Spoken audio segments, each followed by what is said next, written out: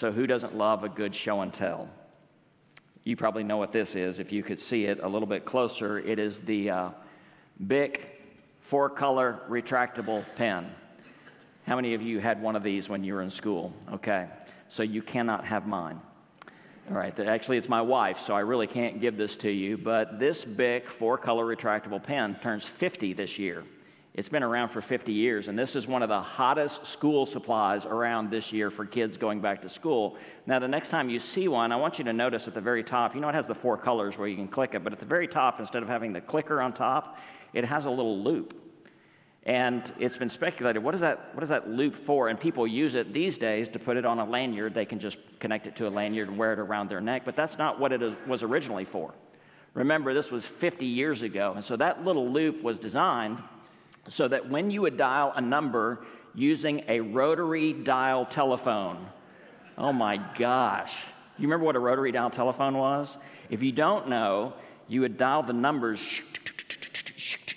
and it would send up little smoke signals from the back of it to go out. That's how old and ancient this thing was. But that was used to dial the phone, but now we don't use rotary dial telephones. I tried it on my iPhone. It does not work, but you can use it for a lanyard. So it's an old tool, but a brand new use. So here, as I read Romans chapter 12, verses 9 through 21, these are some ancient tools here. Get this. This was written 2,000 years ago.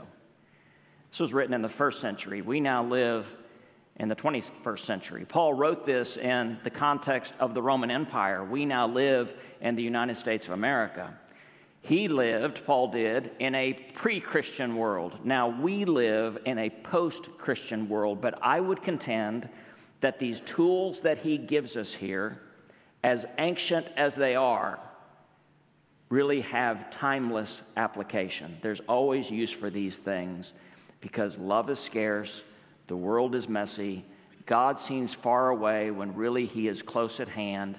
How do we live in times like this? And if I could take all of Romans 12, 9 through 21, which we're walking through the next few weeks, and sum them up in 2 words, here's what Paul teaches. He teaches a selfless simplicity in life. A selfless simplicity, because think about this. We live in an ever increasingly selfish world.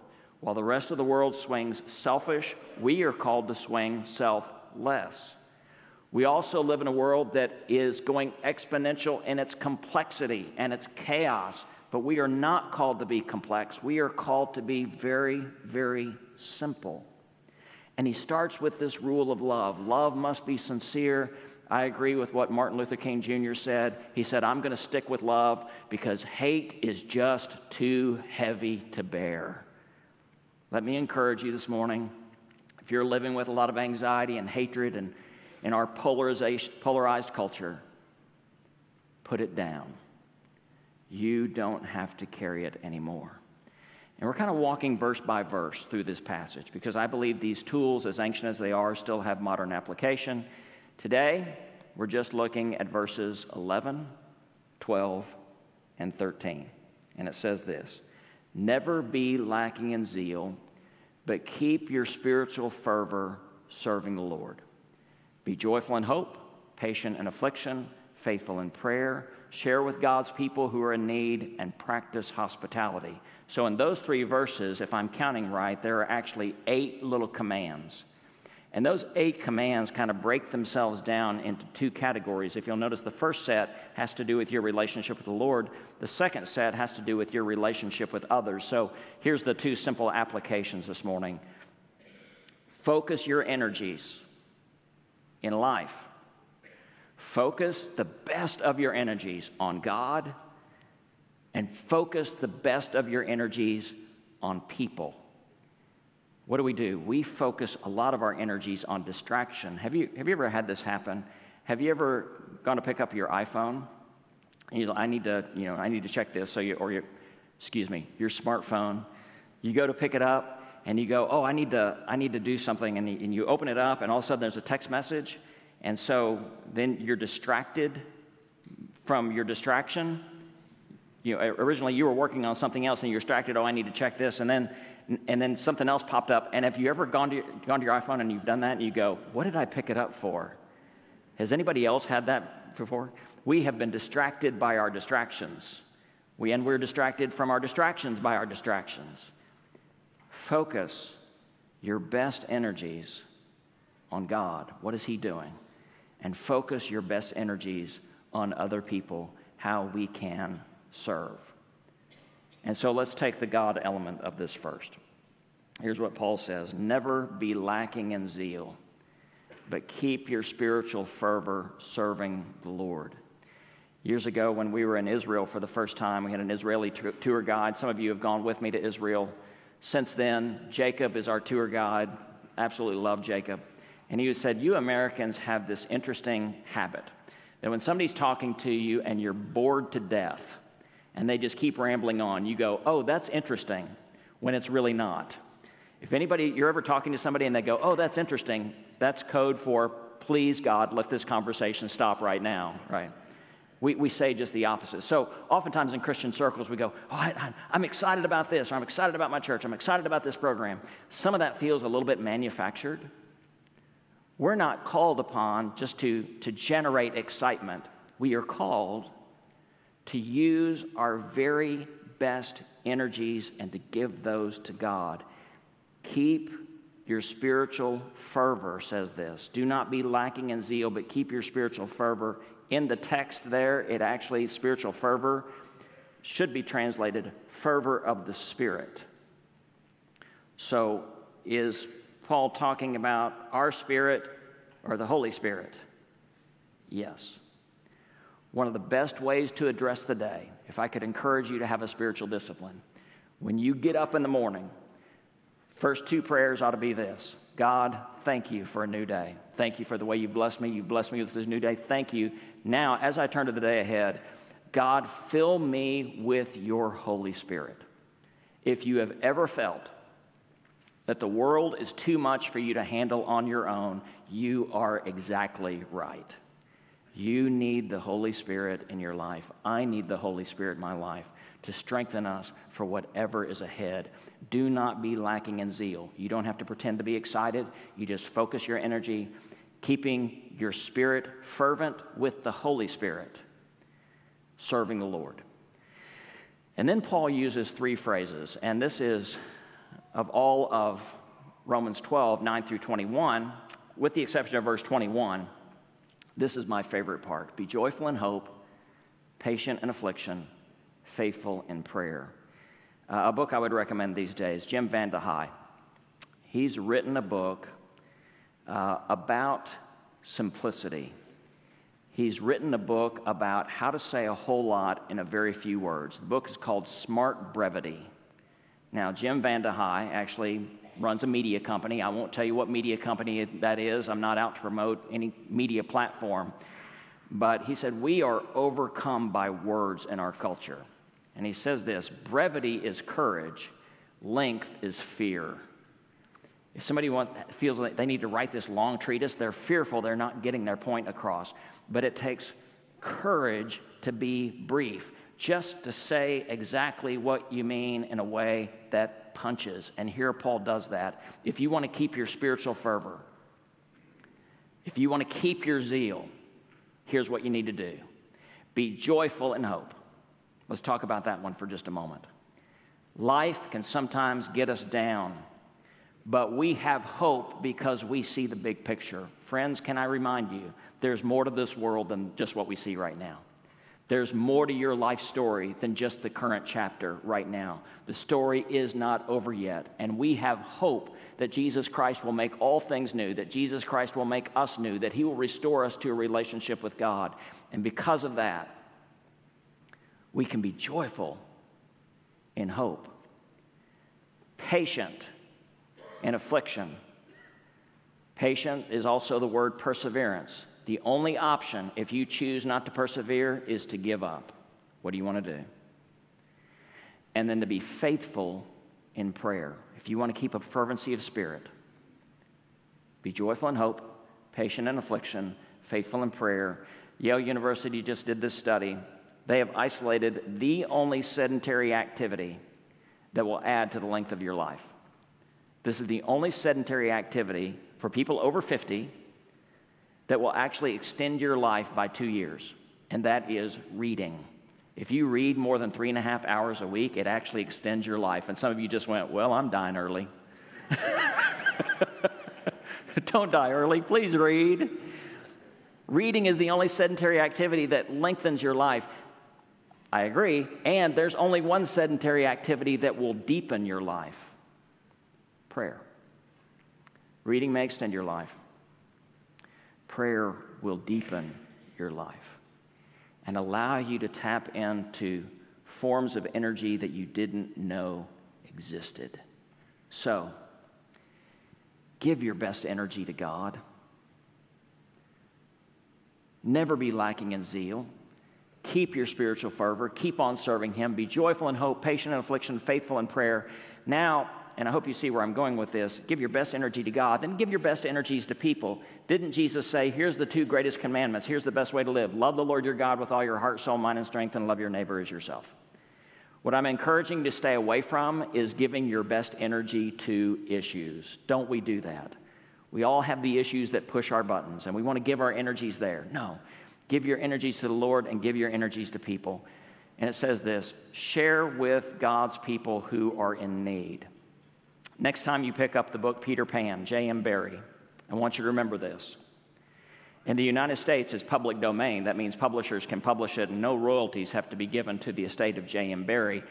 But in England, if you buy a copy of Peter Pan when you're in England, you will actually be paying royalties for that. A special act of Parliament in 1995 allowed J.M. Barrie's estate to have the copyright, to hold the copyright in perpetuity, which is unheard of, because before he died, J.M. Barrie, in his will, said all the earnings from Peter Pan will go to the Great Ormond Street Hospital that helps those who cannot afford health care for themselves. He set up in his life a means of being generous. Let's talk about generosity for just a moment. When I talk about generosity as a pastor, I say that there are 5 forces at play in generosity, okay? The first 2 you just kind of have to go through. One is duty, the second is delight. So when you start practicing generosity, whether it's giving to a person who needs help or giving to your church, there's going to be a part of it that's just an outright duty. Okay, I know I should do this. But as you move through that duty, pretty soon you begin to discover this is actually benefiting other people around me. This is living beyond myself, and it becomes a delight. Okay. The next 2 characteristics of generosity is faith and fear. When we give, we are making and we are taking a step of faith. We all live with a sense of scarcity. Will I have enough for the rest of my life? And when you give to somebody else, you are saying, ultimately, that's not up for me to determine. I'm going to make sure that God has control of that He will make sure I have enough. And so you take a step of faith, but also generosity is a way of addressing fear. I've heard people say, and I've felt this before too, boy, if I just had $1 billion, I would be the most generous person on the planet. Has anyone else ever felt that? By the way, if you have $1 billion, I want to talk to you about tithing today. Let's have a conversation about that. If you had all the money in the world and you could give freely, it's missing the point. Because generosity is not about an amount. Generosity is about taking a step of faith and confronting your fear. So actually, I would say the less you have, the more important generosity is to practice. And then generosity begets generosity. That's that 5th principle I often talk about. There's duty, delight, faith, fear, and generosity begets generosity. In other words, as we see other people practice generosity, we discover what is possible. If you want to be a generous person, hang out with generous people. I want you to hear that. If you want to become a generous person, hang out with generous people. I have one friend from my past. The way he practiced generosity, I did not even know that was possible. And I learned it from my friend, Danny. Share with God's people who are in need.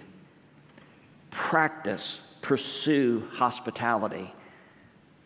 Bottom line, pretty simple what we're talking about this morning.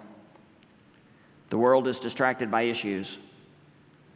The world is focused on an election. You and I should focus on something else. We should focus our primary energies on God, and we should focus our energies of the power we get from God onto other people. Peter Shankman signed a book contract. He signed this book contract knowing he had an impossible deadline. He was given by his publisher 2 weeks to write this book. Now, if you've ever written anything of length, imagine writing a term paper in 2 weeks. He was called upon to write an entire book. So he knew he needed to focus. So here's what he did. From his home in San Francisco, he got on a plane for Tokyo, Japan, business class, actually first class. And when he got on the plane, he left his phone at home. He flew from San Francisco to Tokyo. He stepped off the plane, got an espresso at the local lounge, then he got back on the plane and flew from Tokyo to San Francisco. All the way round trip, it took him 30 hours, and he wrote the entire time. And by the time he landed in San Francisco, Peter Shankman, he had written an entire book manuscript. I could not think of anything more miserable in life than that. But he said, I needed to have all distractions eliminated. Listen, we can't live our lives in a tube. We can't live our lives in isolation. We're going to be in this messy world for a while. But we can determine what we focus upon. Could I encourage you? Focus your primary energy on the Lord. And focus your energy on serving other people. This is for us what is meant by a selfless simplicity. Would you stand with me and let's pray together? Father, this is not meant to be a self-help time in our church this morning. It's not what this is about. This is meant to be a reminder that we live in spiritual warfare. And right now, the enemy is having a heyday in distracting Christians from what really matters. So, Jesus, would we covenant together as your church and as your people to focus on you, to give you the best of our energies, be that every morning when we wake up? And would we give our best of our energies to other people? Would you help us to get past using other people for our own popularity and to see people as an opportunity to serve you in a very tangible way? God, who do you want us to see today, and how do you want us to serve? In the midst of all the distractions, would you help us to practice a selfless simplicity that honors you every day? And may we be joyful in hope, patient in affliction, faithful in prayer. We love you. We give you our best. In Jesus' name, amen. Let's take a few moments and respond to the Lord together.